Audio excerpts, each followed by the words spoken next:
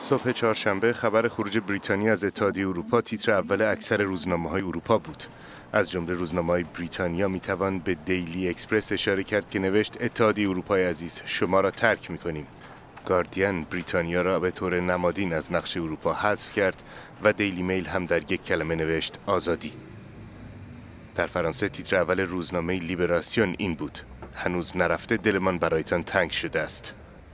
و اما در آلمان دیولت روزنامه ناآشنای آلمانی نوشت بریتانیایی‌های عزیز در هنوز باز است.